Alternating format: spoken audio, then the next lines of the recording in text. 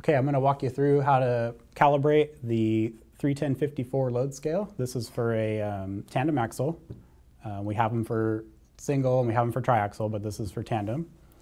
And the first thing you'll do is you'll take your loaded trailer, a truck and trailer, through a cat scale, and you'll get the different weights for the steer, the drive, and the trailer. This could be connected to your truck. In that case, you'd use the drive axle weight. If it's connected to your trailer, you'd use the trailer axle weight. So we'll just say that this is on our trailer. We just went through the cat scale and we got our cat scale ticket.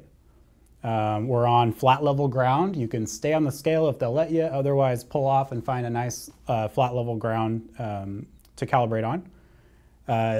Turn off the trailer brakes.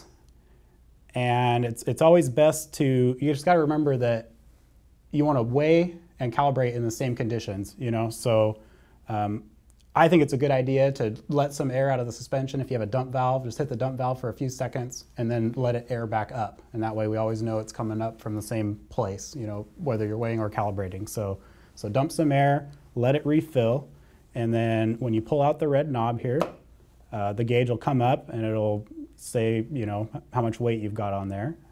So right now we're sitting at 31,000 and some change, and our cat scale ticket says 33,100.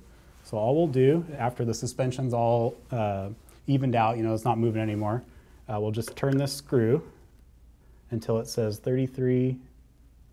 We'll just give it a little extra. So that's about 33,100. Okay, and that's it.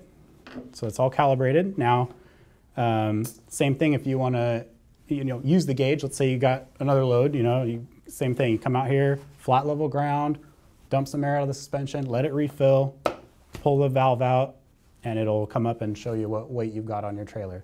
What you don't want to do is calibrate it empty. It won't be accurate. You know, down in this zone, it's not accurate. So you just want to calibrate it for the loads you typically carry. Fully loaded trailer, fully loaded truck, axle, and you'll be good to go.